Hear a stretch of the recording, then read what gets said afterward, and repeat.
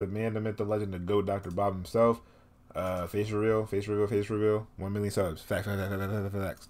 So let's see, let's hop into it. As you can clearly see, this completely throws our entire understanding of our place in the universe into complete disarray, says the astronomer, as he excitedly makes his case to a panel of aged and supposedly learned advisors.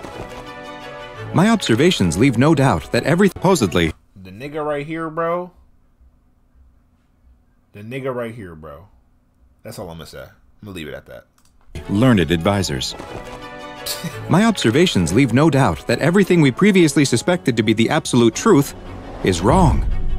The panel of advisors murmur and lean close together to whisper to each other. The astronomer can't hear what they are saying, but the passion and joy that he felt as... Yo, the boy, are you good, bro? He trolling, bro. He trolling. You said Dr. Robert Chad? He explained his findings to the room is quickly draining from his face.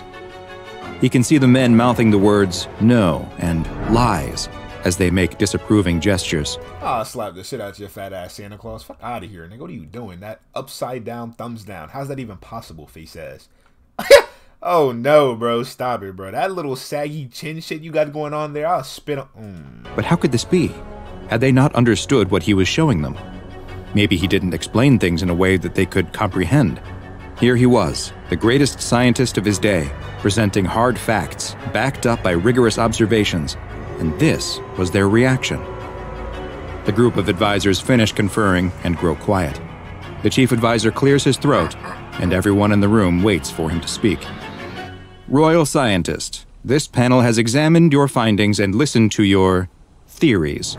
The advisor can't help but sneer at the word, and has decided that the ideas you present are not only incorrect, but dangerous. The astronomer can't believe what he's hearing. This panel, acting under the authority of the king, has charged you with the crime of heresy. The astronomer is shocked. What? He steps towards the panel to plead way. with them, but he's stopped by a pair of guards who grab him by the arms. Stop! Stop! I'm a man of science. I only presented you with the truth. But no one seems moved by his appeals. The panel watches as the astronomer is dragged from the room, kicking and fighting, still insisting on his innocence. The screams echo through the dungeon as the torturer cranks another notch on the... What the hell is going on, bro? What is this? rack, stretching the astronomer's body... I just realized what they were doing to him. Wow, hold up. Oh, no. Me in bed. What the fuck is wrong with you? Just a little bit more. He has no idea how long this has been going on.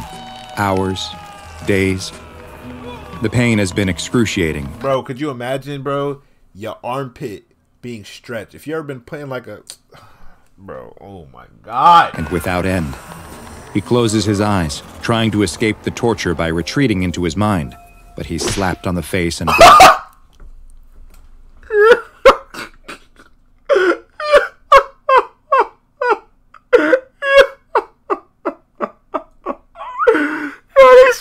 Shit out that nigga. He said, wake your ass up. Wake your ass up. He closes his eyes. Ooh, they say you thought it was gonna be peaceful, huh? You thought you was gonna get away? Nah, G. Trying to escape the torture by retreating into his mind. Nah, G. Wake your ass up. And brought back to the reality of his situation. Standing in front of him. That nigga came in with that chicken wing, looking like that KFC logo, ugly ass nigga. Fuck out of here. They got crumbs in your dirty ass, woodpecker ass nigga. Fuck out of here. Is the chief advisor, the same one who sentenced him to this inhumane treatment. Dirty ass nigga. You can end this. He hovering over him with a chicken wing. A chicken wing. What if he just put that shit in his mouth? Like, here you go. Chew on this, bro. You be alright. Anytime you like. Simply recant your statements and admit you were mistaken. Bro, oh God, I'll be like, bro, I ain't mean it, bro. I was tripping out of the sack, bro. I had a little bit of lick last night. What do I look like, bro? I'm coolin', bro. Let me get a piece of that chicken, nigga. I'm chilling. And all of this will be over. The astronomer is unsure if by over he means that they will release him or simply kill him to put him out of his misery. But it didn't matter which the right answer. He a creep. That nigga lips. The crumbs. The chicken. I'll slap the shit out of this nigga, bro. Was. He couldn't lie. The astronomer knew the truth, and no amount of pain, no matter how intense or how long. See, and realistically speaking, bro, all you got to do is get out this situation and then spread these as, you know, on the streets, bro. When they submitted him to it would change what he now knew. Disappointed with the astronomer's steadfastness, the advisor signals to the torturer, who cranks the rack again. Yo, Dr. Bob a freak, bro. On God, bro. Stretching the astronomer's body to the point where he feels like his bones might pop out of their sockets. Recant, the advisor screams, repeating the word over and over, growing louder as the astronomer's own cries increase from the pain caused by the torturer cranking the rack more and more. The astronomer closes his eyes again. He's certain this will be the end of him soon, and that he will die with the great secret he's learned without getting the chance to share it with the world. But suddenly, the astronomer notices that the room has gone quiet. The advisor is no longer yelling, and the torturer has stopped operating the machine. The astronomer opens his eyes to see the advisor and the torturer both in a deep bow. His gaze continues up and he sees the king himself standing in front of him. Yeah, that nigga look nice, bro.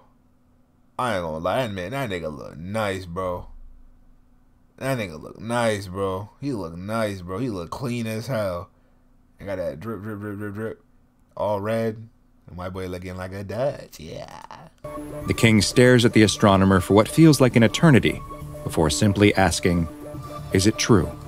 The astronomer, limbs still stretched on the rack, manages a nod, and with his remaining strength whispers, "It's true." The king motions with his hand to the torturer, who stands up and begins releasing the astronomer from his constraints. The advisor protests, "But my lord, this man..." But he's cut off by the king with a stern look and retreats back into his deep bow. "Show me," the king says, as the astronomer stands, rubbing his sore shoulders where the tendons and muscles were stretched far beyond their natural limits. The astronomer opens the door to his laboratory and gestures for the king to enter. The room is a mess of papers and scientific equipment, a reflection of the busy and scattered mind of the man who works here. The king is immediately drawn to a table with a large scroll. He spreads it across the table and examines it, but his face betrays no hint of what he is thinking. "Is this what you showed my advisors?" The astronomer nods yes. "Would you like to see for yourself?" The astronomer motions to the window, where a brass tube is attached to a tripod. The king approaches the device, but doesn't know how it works. The astronomer demonstrates by looking through the eyepiece. He moves it slightly, making small adjustments to make sure it is just right for the king. "There, now look." The king bends over to peer through the telescope, and a look of shock comes over his face. What he sees is the most incredible thing he has ever witnessed. There, far above up in the sky, unable to be seen by the naked eye, is a man, and he is staring back at him. The planet that this played out on was not Earth, but a bizarre place that is... What the fuck, what the fuck, what the fuck, what the fuck, what is that, what is that, what is that, what is that, what is that? Yo, what the hell is that? What is that?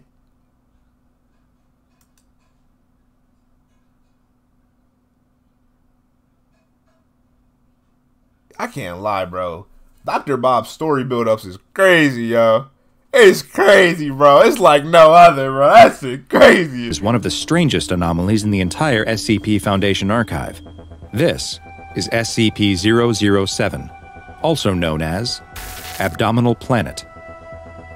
SCP-007 is a spherical object located in the abdomen of a young man, or rather, in the space where his abdomen should be, since most of the muscle, skin, and organs that should be present simply are not.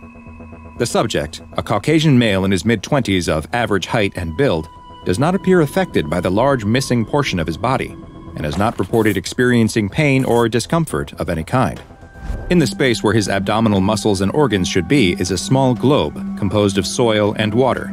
This sphere, which measures roughly 60 centimeters in diameter, resembles the planet Earth, though the arrangement of the continents does not match any known configuration from our own planet's history. The tiny planet has its own weather patterns, and even a small, but still detectable, gravitational pull. Perhaps the most fascinating aspect of SCP-007 is that it appears to be inhabited. Microscopic organisms that would correspond to roughly the scale of human beings on Earth have been observed on the surface of the planet. So far, 2 distinct intelligent species have been identified, both of whom seem to possess a technological level similar to the 15th century on Earth. It is unknown if the inhabitants of the Abdominal planet are aware of the world outside of their planet, and communication attempts with the planet's occupants have been placed on hold by senior Foundation officials, pending further study into what effect an exchange may have on them or us.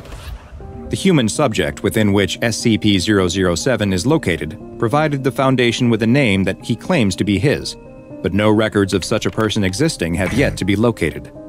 Upon being questioned about the lack of records, he willfully offered both a social security and driver's license number, but when they were checked against current records, neither had yet to be assigned by the US government. And the mysteries surrounding this man don't stop there. The subject has not shown the need for either food or water, and it is unknown what energy source his body continues to operate on without nutrition. Nigga, he got a whole Earth. What do he need nutrition for? He is capable of both eating and drinking, though, despite the large missing section of his stomach.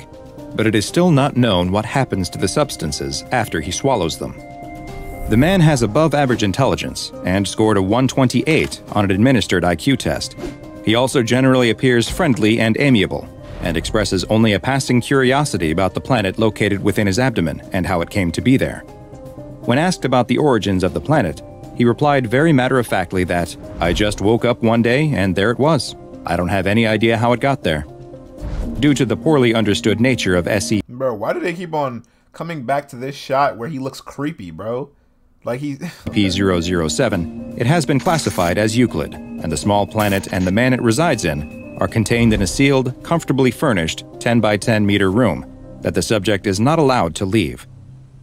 The subject is to be monitored closely by Foundation staff and has a weekly chess game with one of the attending doctors, which also serves as an opportunity to evaluate his mental health.